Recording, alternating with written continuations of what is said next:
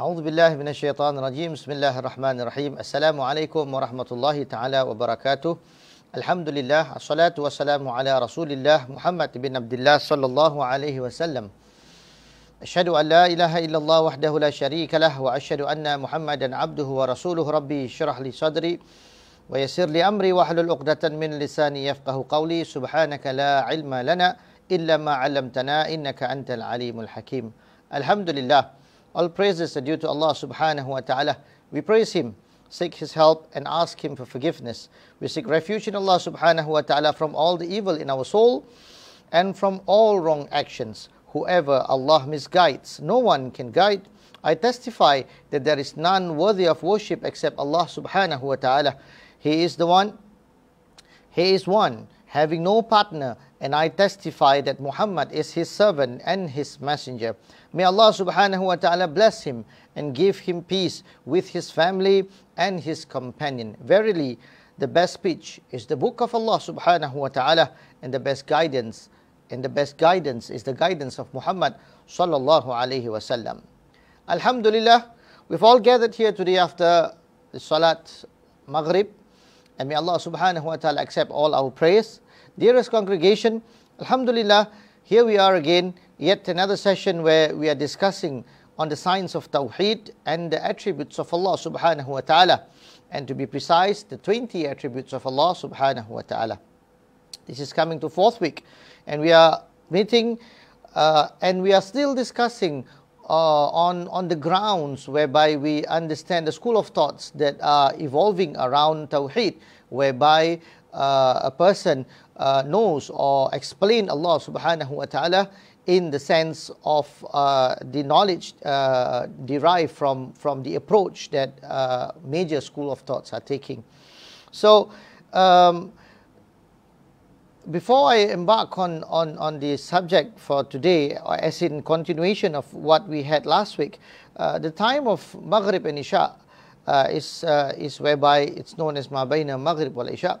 It is an important period of time for a Muslim, and it is important that we take this time seriously, that we are indulging in acts of worship, acts that benefit a Muslim, be it Qira'atul Quran, reading of Quran where you read it, or where you have certain timings, certain stop where you approach the continuation of your readings, or dhikr, or readings, or listening to knowledge like what we are doing right now, seeking or imparting knowledge. All these are things that we should indulge ourselves in between Maghrib and Isha. So having said that, and having to understand this, or I would say realizing this, the indulging that you are going to do, it's what is known as barakatul awqat, or the blessings of time.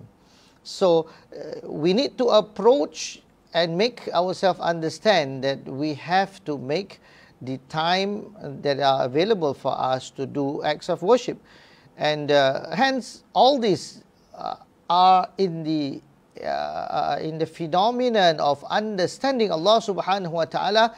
And when one person understood this, well, it is known as ma'rifah, a point of understanding where you realize Allah subhanahu wa ta'ala. This is the knowledge of Tawhid. Therefore, we need to understand the approaches that are available and indulge in this knowledge of Tawhid, in a sense where we understand that we are all aware of our time, we are all aware of our deeds, we are all aware that Allah subhanahu wa ta'ala is all seeing. All these attributes of Allah subhanahu wa ta'ala that we will be coming to understand is the knowledge of Tawheed. So therefore, it is something that we need to understand. It is all embedded inside this science called Tawheed, and we are continuing to this approach, inshallah. So continuing from last week discussion of school of thoughts and the approaches that are taken by the school of thoughts that are available, we talk about Maturidi, we talk about other school of thoughts that are available, and they are all unique in their explanation. Can I have a drink, please?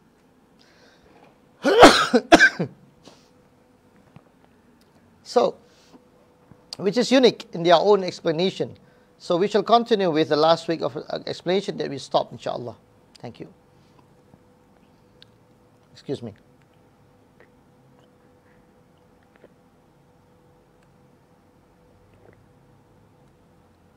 All right. So last week we spoke a great deal on Maturidi. And the following week of 2 weeks before this, we spoke about Mu'tazila. All these school of thoughts are important for us to make up what the evolution that was happening before, and right now how do we achieve to understand these 20 attributes, or who came out with this. Therefore, with these guidelines, inshallah, we will embark on the 20 attributes of Allah subhanahu wa ta'ala. So we were dealing with, or we sort of make ourselves understand the school of thought of Ash'ariyah.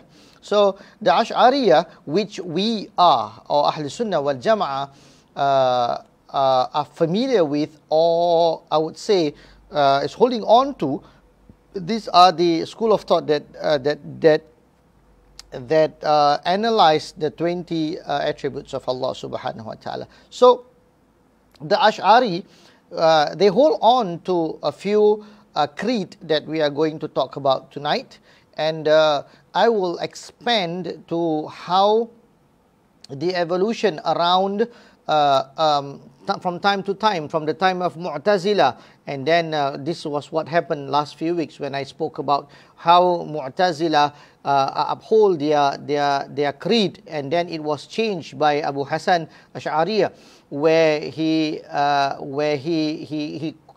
asked his teachers a certain question where they could not answer, and therefore he break up, or he went out of Mu'tazila school of thoughts when he was 40 years old, and then he came out with his own theology or understanding. Here we are discussing on his understanding, or on his creed, inshallah. So he mentioned that God is all powerful, therefore good is what God commands and evil is what God forbids, and it is human that take ground or to how he wants to take up the good or the evil, and it is therefore his contribution to his idea that he wants to follow his nafs, or he wants to follow good, that he will attain merits or he will attain sin. So that's how the approach of Abu Hasan Ash'ari in his understanding of the creed. This is different to Mu'tazila, which I explained from the beginning of the class, where I spoke about how Mu'tazila has the idea of a person that is more better, that is more the priority comparing to the Naql, or the Al-Quran, I would say, or the Hadith, or the sacred text.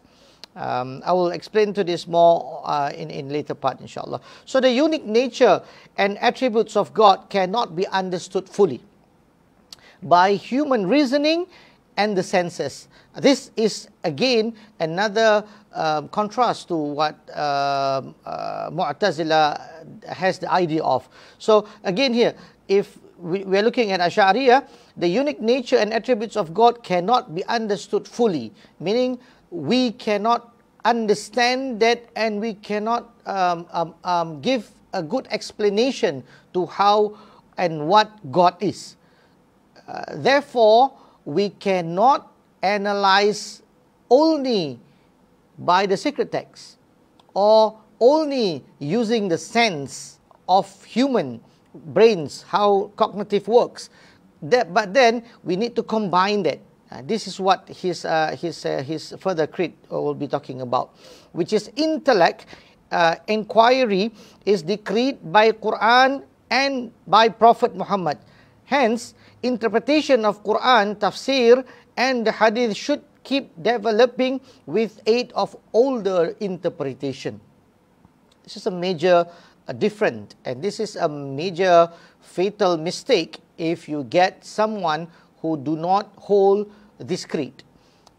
We find that today in our environment or in our society today, where youth do their own interpretation or do not follow the guidelines of the older interpreter, where translation of Quran was not used by them to take reference of, but instead they do their own translation and using their mind to read on certain translation in the Quran, where that would lead them to astray. We find a lot of radicals, they come from this ground, where they do not take Ibn Kathir, for instance, or any form of Sahaba. We have famous Sahaba like Ibn Abbas. All these people, all these scholars, all these Sahaba, they are interpreters, and they interpret certain verses according to where they understood from Rasulullah sallallahu alaihi wasallam. Hence, when the generation arises from not deriving from the school of thought that we are dealing with, which is what I mentioned just now as the creed of Ash'ariyah, which is, I repeat that again, yeah, he mentioned that intellectual inquiry is decreed by the Quran and by Prophet Muhammad sallallahu alaihi wasallam. All right, so of course we believe in that, the sacred text, yani Al-Quran or Hadith. Anything has to come out from there first. Hence, he says, thus interpretation of Quran or tafsir and the Hadith should keep developing with the aid of interpretations of the older people or the one before. So holding on to tradition, holding on to where translation are done by Sahaba, by Tabi'in, and formally by that, by the line or by the lineage of who the chain that they are studying with, or they are taking it from, is important here. I'm coming from where I'm explaining Tauhid in a sense of creed that is used as a lens. So if you are coming from this school of thoughts, then you will use this lens. Therefore, the result of your understanding might be different from the lens of another school of thoughts. That is why from the beginning of the class, I do not exactly jump straight away into the 20 attributes of Allah subhanahu wa ta'ala, but I explain the whole formula of how it happens. So Abu Hassan Ash'ariyah followers will have creeds which is very familiar to us, as this is this is, I would say, the mother of where the creed of what we are holding on to derives from. All right. So I move on to Abu Hassan's understanding of Allah. He says, God may forgive the sin of those in hell. So we have other school of thoughts that do not have the same idea. We have Mu'tazila, we have Ibadis, which is the other school of thoughts, which is mainly coming from Khawarij. These people, or this school of thoughts, they believe that once you enter hell, fire, it's the end. That means it would be forever. But in the school of thought of Abu Hassan Ash'ari, we believe that Allah subhanahu wa ta'ala may forgive and may take out people from hellfire to be entering Jannah. That's what we hope, inshallah. Although humans possess free will, or more accurately freedom of intention, they have no power to create anything, thus simply decide between God's even possibilities. So any or all humans act, even the raising of a finger, are created by Allah subhanahu wa ta'ala. But the human being who perform the act is responsible for it because they have acquired the act. This is not what the Mu'tazila believe, whereby anything and everything comes to the understanding that Allah subhanahu wa ta'ala has done it such a way. So be it. So that person just do whatever he wants or he likes. Because morally, his mind will say yes or no, and that is the understanding of creed. Whereby what we understand in the school of thought of Abu Hassan, what you do, you are responsible for it. And also to understand that Allah subhanahu wa ta'ala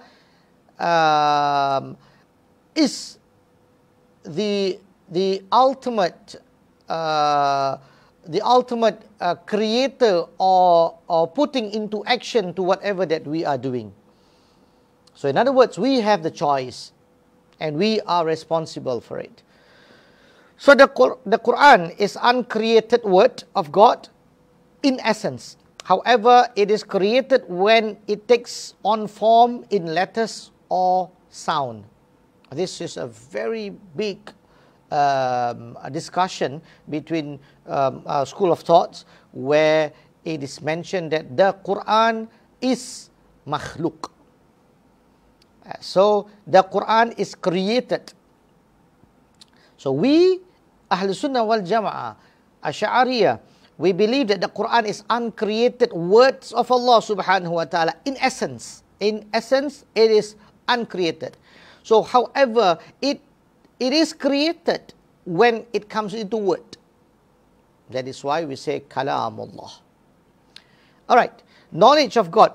I believe whatever that I'm saying right now is something that we precisely lay out in a table, I would say in an open table format, where I will personally deal with it when it comes to 20 attributes of Allah subhanahu wa ta'ala when we approach one by one. So I will come back to this. But these are all the main creed that we should know, the essence of Abu Hassan Ash'ari, Ash'ariyah school of thoughts. Yeah. So knowledge of God comes from studying the holy names and attributes in addition to studying the Quran and Hadith of Muhammad sallallahu alaihi wasallam. So I have ever explained the word naql and aql. So this is a very simple format for us to understand when Ahlul Sunnah wal Jama'ah is dealing with a certain understanding to put out as an argument. We would we will realize that with two aspects, which is the naql, which is the dalil, which is the quotes from Quran or Hadith, and we use the aql, and we basically balance it and comes out with something. So besides this, the Mu'tazilas or the Athari school of thoughts, they do not use the more of aql or the more of naql. So they would use one side of it. It is like exactly the naql or exactly the aql. So mainly these are the bigger approach to the schools of thoughts that are available here.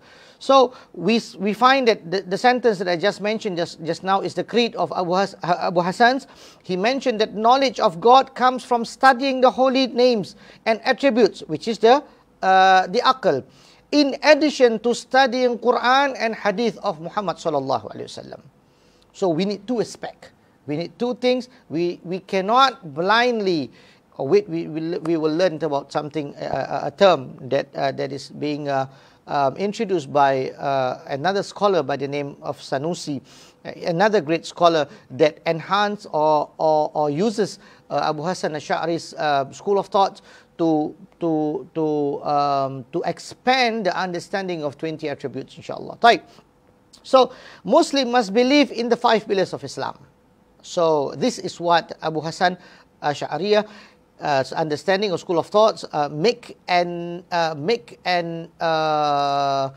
commitment for every mukallaf, every Muslim, you must believe in the 5 pillars of Islam, and that would be an obligation, wajib. Type. And then Muslim must believe in the 6 pillars of Islam. So 5 and 6 pillars of Islam is a must.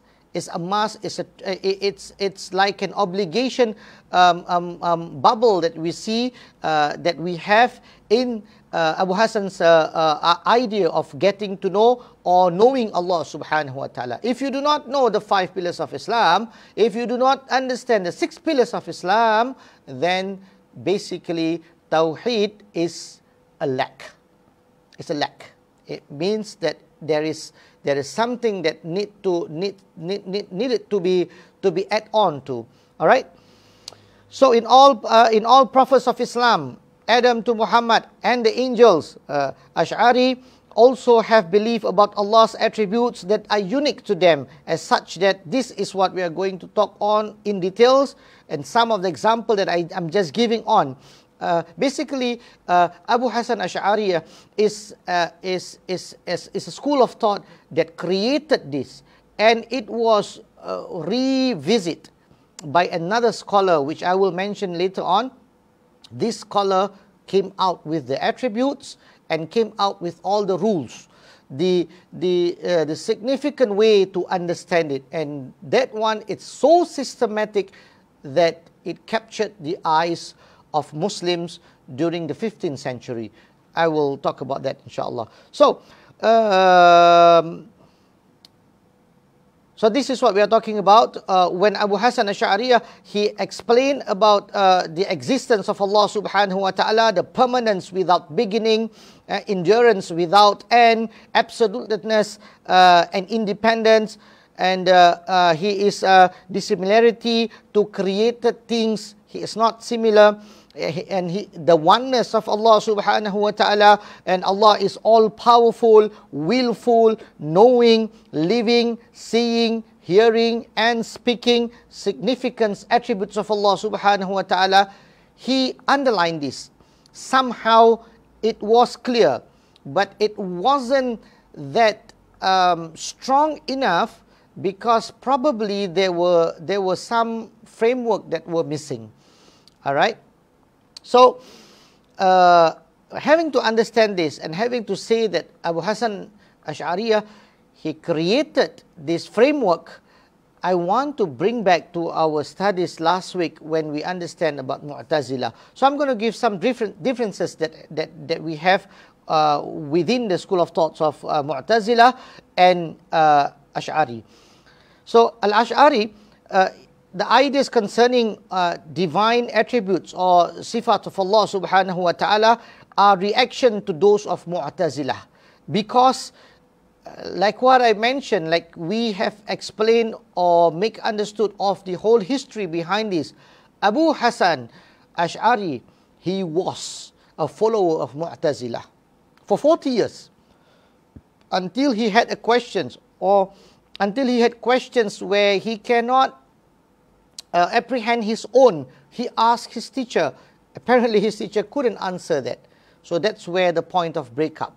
So every single thing that Mu'tazila has on or riding on is being rebut by Abu Hassan Ash'ari. You can see that according to the school of thoughts of Ash'ariyah, Allah is powerful, knowing, living, seeing and speaking through attributes of power, knowledge, life, hearing, sight, speech. These attributes are super added to his essence, to his zat. So Allah subhanahu wa ta'ala on his own is super added by all hearing, all seeing, all that is his attributes, adding. You can add into a lot of other things which are suitable for Allah subhanahu wa ta'ala. This is unlike what Mu'tazila has the idea of. Mu'tazila is making it into one. So in this, he completely differs to Mu'tazila, who said God's attributes are completely identical with his essence. It's one. It's one. So that is why I can give an example of when we say Ya Allah, we cannot include everything inside. But when we say Ya Allahu Ya Alim, Ya Allah, that's why we separate that. When we ask for the essence of Allah, we know Allah who is Al-Alim, who is all-seeing, all, and that is all His attributes, and it's all super added to Allah subhanahu wa ta'ala. So that is what it's the main big difference from Mu'tazilah. Alright? So for instance, like what I mentioned just now, oh Allah, yeah? So there are a few more other major differences that I will highlight when we come to the subject itself, after we come into the 20 attributes, inshallah. So I'm moving on with the evolution of the movement in the science of Tauhid itself. So if I may recall, we see the world of few school of thoughts. From the beginning, we see Mu'tazilah, and they are the dominant one. And then we see Abu Hasan Ash'ariyah, and also Al-Maturidi, and then took over with the argument and also won the hearts of many from that point of time. So from there on, the creed spread all over the world. This was happening in the 10th century. All right, in the 10th century. And then it spread all over the world. And these few well-known scholars pursue on the understanding of Abu Hasan Ash'ari. So Abu Hasan Ash'ari is a very big name. On this scholar's breakthrough, from where he broke free from Mu'tazilah, he came out with one framework. And this framework was used by Al-Maturidi. And then it was used through the 11th, 13th, 14th, and then 15th century, one bright light came into the Islamic universe, I would say. They are the one that actually emphasize on the school of thoughts of Abu Hasan Ash'ari, and they came out, or they have a big breakthrough that produce the framework to be a very clear one, inserting a few other aspects that is essential in Islam, and made that 20 sifah or attributes of Allah subhanahu wa ta'ala to be something that people memorize, and it becomes a standard way of understanding, because the approach are well accepted by the scholars in Masir, by the scholars in Makkah, by the scholars in the Malay Peninsula. This is a very big thing that we are going to talk about before we jump into the 20 attributes of Islam. So, mainly they are Abu Bakr al-Baqilani, so, and Al-Imam Haramain, Al-Juwayni. So, and then the Mutaakhirin, which is Al-Fakhruddin Al-Razi, Al-Badawi. And then we see that this was being extended again, the teaching of Ash'ari, continue to develop in the later period through the work of these celebrated figures, and to whom most Sunni theologians have referred to. And their students are also appreciating this school of thoughts, because during those times, the arguments mainly are from fiqh, from Sharia, but also they need to see where they are coming from through the lens of, like what I mentioned just now, all these people, they look at the lens where you are coming from the argument. So as you can see, when I spoke to the few names that was mentioned just now, mainly Imam Al-Haramain, which is Al-Juwayni, he is the teacher of Sheikh Muhammad bin Muhammad Al-Ghazali, which is Imam known as Imam Ghazali. So he is a very big figure. So himself, being a Sunni, Imam Ghazali took over the understanding of Abu Hasan Ash'ari, and because it was taken by his teacher, Imam Al-Haramain. So when he took over that, he expanded that, that became something like an official Tauhid school of thoughts at that era, during that era, because Abu Hamid is a very big name during those times. So this happened during the 11th century. So But I want to talk about after that. So 10, 11, 12, 13, 14, it became there upon concrete and much more, it's like a cement, becoming more harder and harder, and it become really concrete by the time when it's 15th century. Subhanallah, this is what I'm talking about. By the 15th century, Islam has already spread widely into our area, the Nusantara. So the creed, the understanding is ilmul kalam. So we have this understanding of the science of Tauhid is known as ilmul kalam. And it was a very big thing. It was a very big thing because we have big names, people coming from Palembang, people coming from staying in Makkah for years, they come back with this ilm. They come back with this book. But you want to see how it evolves. So it becomes, it is an ilm that is sought for. It is an ilm, or it is a knowledge that people are looking for and want to understand prior to making ibadah to Allah SWT. Like what I mentioned just now in the beginning of it, when we want to start on with the things that you want to do, that you call an acts of worship to Allah Subhanahu wa Ta'ala, you need to know the God. You need to know Allah. How do we know that? So this is how the scholars of the past make us understand and who is Allah Subhanahu wa Ta'ala by means of framework. Alright, so the most important Ash'ari for the Malay Kalam, or the Malay's book, or the ilm of Kalam, or the ilm of Tauhid, is an intellectual descendant of this scholar, which is known, or it's called Abu Abdullah As-Sanusi. We are going to talk about him a lot. As it is, I think he is the one, he is the man, he is the one that create these 20 attributes of Allah Subhanahu wa Ta'ala for us, because you see his work to be spreading from Algeria, where he comes from, to Makkah, and to scholars in Azhar who appreciate his work and they formulate it, and we have people, followers from there, and thereon it was passed to Makkah, where the Makkans, we have the Malays that stayed there.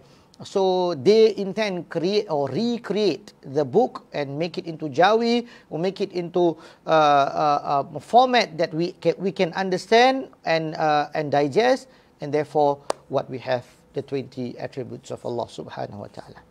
So I am going to stop here for a while, knowing that we are going to talk about As-Sanusi. It's going to be quite a lengthy understanding. I will take that personally next week, inshallah, where I'm going to talk about his influence and how he took over Ash'ari school of thoughts, his idea, and how he intellectually designed the 20 attributes so that we can make somehow an understanding or a better grip of it. Another additional point for Abu Abdullah is such that he make it obligation. He make it an obligation to framework it, to make it in a way that it is something that everyone who have reached puberty or baligh to memorize this. That is an introduction that mainly the other scholars did not make. And that is somehow becoming a creed that most of our parts, especially the Nusantara, you can hear songs, you can hear rhythm that rhymes, or bait that is being what do you call that? You're being repeated, like a repetition, a line that is being to make an understanding in a way to memorize the 20 attributes of Allah. This is unique. This is an introduction by Abu Abdullah As-Sanusi. MashaAllah, Jazakallah khair to him. And may Allah Subhanahu wa Ta'ala bless his work, and may Allah Subhanahu wa Ta'ala carry up his station in Jannah, inshaAllah. And inshallah, I will stop here with a clause, or with a note that we are going to talk about As-Sanusi in the following week, and we're going to understand how his contribution to the 20 attributes of Allah subhanahu wa ta'ala. Inshallah, till then, till next week, wabillahi tawfiq wal hidayah. Wassalamu alaikum warahmatullahi ta'ala wabarakatuh.